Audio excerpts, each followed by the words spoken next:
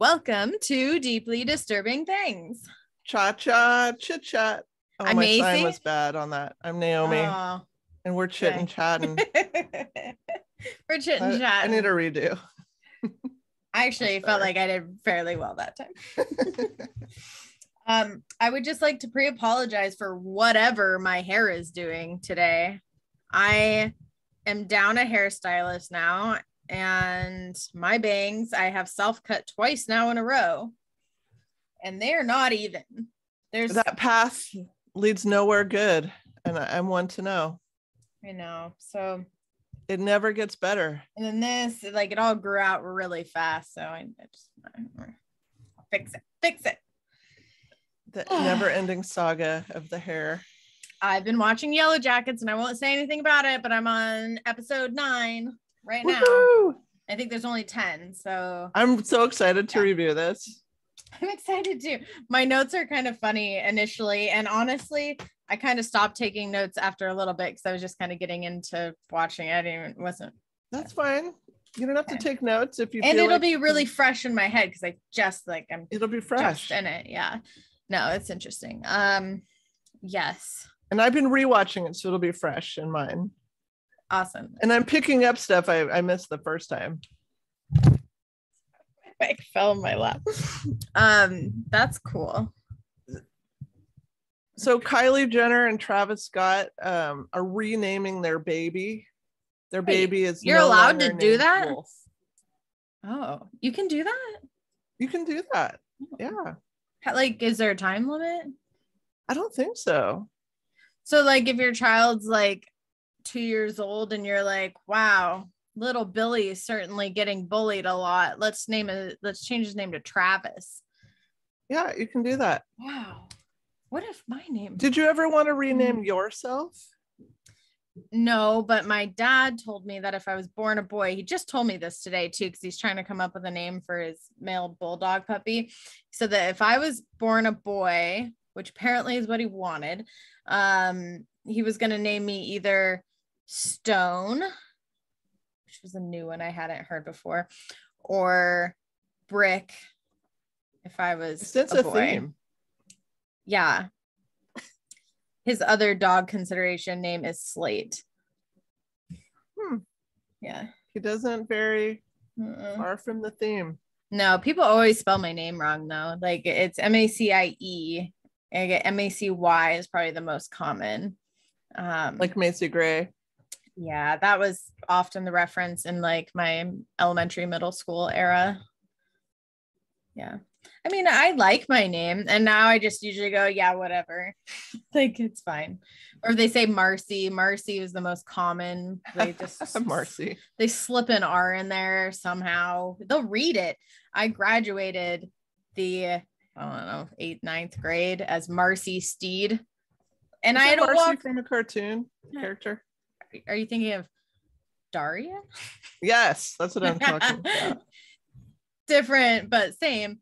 And I had to walk across the stage to clearly the wrong name in front of everybody and take my paper and go sit down. And yeah, so that's it. How about my you? name was too weird. I didn't like it when I was little, but now I love it. And thank God I don't have Naomi was weird? Name. It was weird. Was it? Yeah. Oh. It was different back then. And you want to like fit in for some stupid reason. Remember when I had a client for a while that had the same first name as you, but there was like an extra, I think it was an I somewhere in there. There's already enough vowels in there. Why I know. Are you adding and then I one? kept spelling your name with this almost extra I. It took me like a year to get to shake that. Naomi. Thank God I got over wanting to be normal. Yeah, you look like you're going to church. What is this neck ruffle you have going on? I'm wearing flowers. I have a high neck ruffle and I have a matching sleeve. Wow, it's very. I'm getting some piratey. I wasn't gonna go piratey. I was thinking like, well, maybe like when the pirates storm the coast and kidnap the princess in her undergarments, and like, so if you didn't have the jacket, that's what I'd imagine she'd wear, like some ruffled tall, long garments. Had to like add the that. black because it was way too much white. I could see I could see that being a lot. Yeah. So aside from that, I went to an eye appointment today because it's been like 5 years since I had the PRK where they burned my eyeballs. Most traumatic medical thing I've ever experienced. Wow. First time I've ever had a panic attack in a medical facility, and that was scary. You actually hear the sizzling of your eye burning and you smell it. And my dad's car, because he took me there for 2 weeks, smelled like my burnt eyeballs. 2 weeks. It was gross. Real gross. What does burnt eyeball smell like? What can you compare it to? Oh man, gosh, it's such a unique smell. Is it like burnt hair? Because I know that smell. No, like chicken? No, not like chicken. God, I don't. He might be able to describe it better, but it was definitely like I don't know, made you want to gag kind of smell, but like crisped up. Not so like those eye doctor people, they get the privilege of smelling that all day long. All day long. I didn't smell it when I went in there though. So they must have an amazing ventilation system. They know. She gave me a stuffed animal and I'm like, what? And I'm laying on my back and I just remember squeezing that thing so tight. And I felt like I couldn't breathe. And it's because you see it coming into your eye. You watch the whole thing happen. Well, thank you. So I was worried that like, okay, some things like small writing is a little harder to see, at least in my mind. I thought that was true. So I was scared I was going to have to go do it again. So I just went and had an eye exam today. And he's like, oh, boring appointment for you. Just, if you have any trouble with small writing, get like the lowest dose readers. And that's it. He's like, your eyes are fine. Yeah, I went recently to the eye doctor for the first time ever. And I was disappointed that I didn't need glasses. You wanted to be cool. Well, I mean, I don't think my vision is great, but I didn't need glasses. It was nice to hear that everybody can't read little things. Like, it's not just me. It's just nice to know that, like, okay, everyone should have to lean in a little bit on that one. Well, I used to have more than perfect vision the entire time growing up. So I think I'm still holding myself to that standard. These are my smart person glasses with just a little oomph, just a little bit of oomph. That's it though. You have glasses. I wanted to do a product review. Oh. This is I saw Brazilian. Sol Janeiro Brazilian Boom Boom Cream. Does Boom Boom mean bum bum? Bum Bum, yeah, but it's pronounced Boom Boom apparently. Oh, is it spelled bum? Look how little this is, though. I just want people to see. In the picture, this looked like, the kind of normal size of a body butter jar. Like I'm picturing like from the Body Shop. Yeah. Like the one you got me, right? Yeah. Solid. Well, this was like $32. It's tiny. That lid looks like it takes up a lot of space. It had amazing reviews. Did it?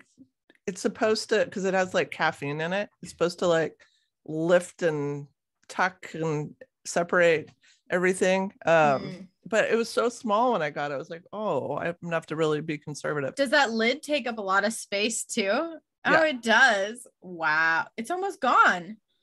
I know. And I've been really trying not to use it. I've had it for like a month. Does your face feel super awake? I haven't put this on my face. It's for your body. Oh, sorry. I forgot. Bum bum. It's on your butt? Yeah.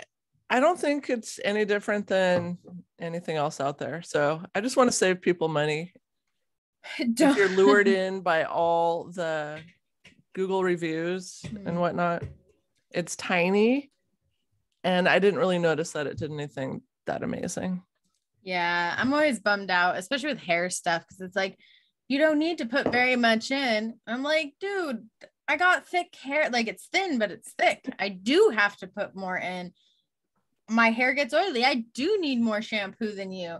And my hair gets then super dry after. And so then I have to put oil in my hair or else it becomes frizzy. Not so much here, but if in any place with humidity, it's crazy.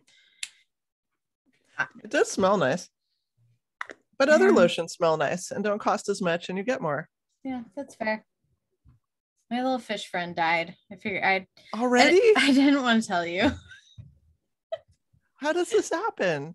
I think it's because he was so baby. I don't know, which makes me like really question, and this may just be me shifting my guilt. I don't know, but they're like so teeny tiny that like, should the store really be selling them, first of all, if they're that young? And I don't know how they, like, my little house I have for it was super nice, way better than the petri dish that they had it in. So I'm I'm a fish person. I got a 75-gallon fish tank out there. I know pH levels, like all of that. And that poor little guy, like after 4 days, passed in his slumber. So you're thinking it was too young to leave home?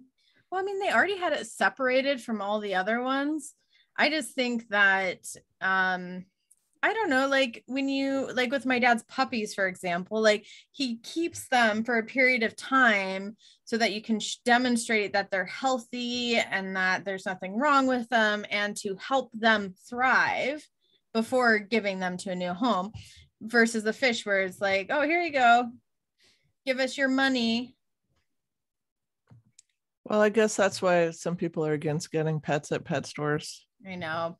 Next time, get a rescue beta. It was Petco too. And I know Petco has a history.